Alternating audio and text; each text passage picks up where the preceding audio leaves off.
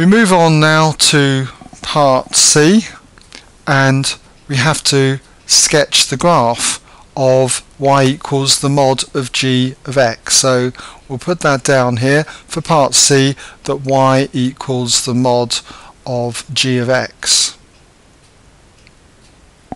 Okay. Now, to do this question, what I consider first of all is what g of x as a graph would look like. So let's just draw some axes, x-axis, y-axis, and g of x then is 2 over x minus 3. And this is a reciprocal graph. It's based on the graph of 1 over x. Okay, now I'd like to think that you know what the graph of 1 over x looks like. Hopefully you realize that it's something like this, where it tends to 0 here, okay, and it tends to the y-axis like so. Okay, so that's the graph of 1 over x. Let's just put it down here. Let's just say we call it h of x, if you like, equals 1 over x. Okay, now we've got to build this into 2 over x minus 3. So what I can do is now replace the x with x minus 3, and so that would give me a new function. Let's just write it out here. It would be the function h of x minus 3, and this would be equal to 1 over x minus 3. And I'd like to think that you knew what this would do to any graph. Subtracting 3 from x translates the graph 3 units to the right.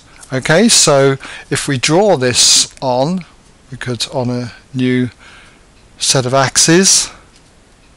Okay, so just do that.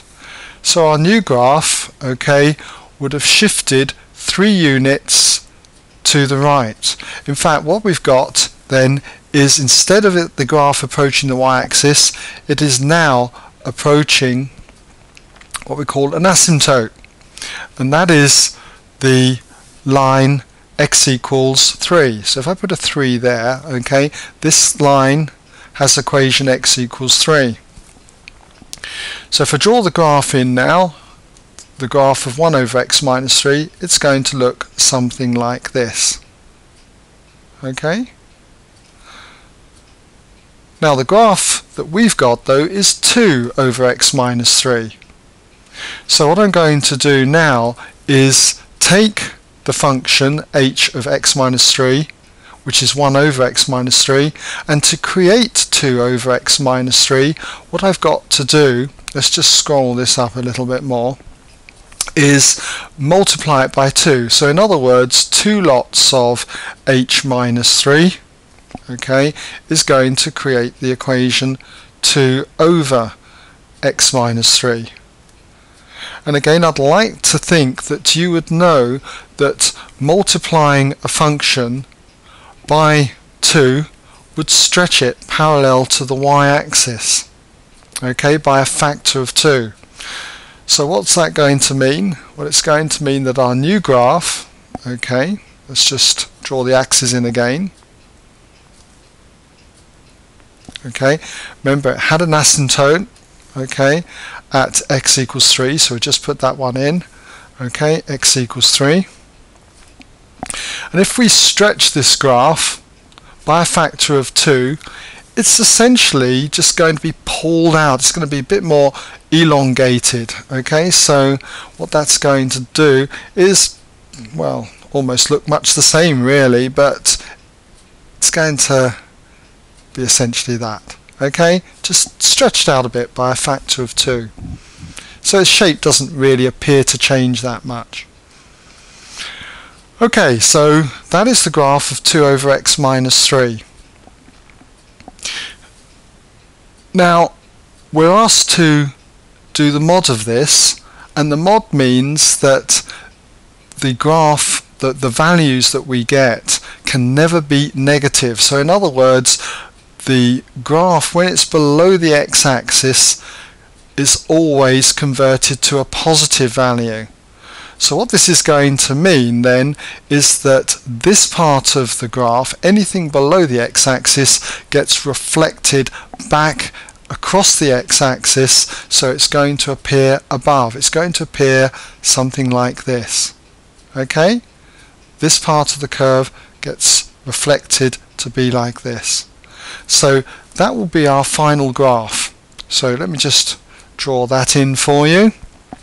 Okay, so at the end of the day, if we draw our axes, okay, y there, we have our asymptote at x equals 3. Let's put that one in and say that it's x equals 3. And the curve, essentially this part's going to stay the same, so it's going to come down here, approach the x-axis, okay, but the bottom part gets reflected, so it looks something like this. Okay, let's just push that up a bit further. And this then is the graph of y equals the mod of g of x. Okay? Now I've taken quite a lot of time over this just to show you the steps. With practice you should find that you could carry those steps out mentally and then just go straight to drawing that. Okay? Anyway, we've got to indicate clearly the equation of the vertical asymptote, which I've done. That's x equals 3, and we've also got to label the coordinates, the point at which the graph crosses the y-axis, which is this point here, and we've not done that as yet. So when any graph crosses the y-axis, it is when x is 0. So if I put x is 0 into our equation, if we put x is 0 into here, you'll notice we get 2 over 0 minus 3, so in other words minus 2/3. But you must remember we were taking the mod of this, so it's this point is negative 2/3, but it gets reflected up here, and so taking the mod means that we actually end up with this point here being at 2/3, so we have the coordinate 0, 2/3. Okay? So it crosses the y-axis at 0, 2/3. And that brings us to the end of part C. And finally part D, let's just scroll up again.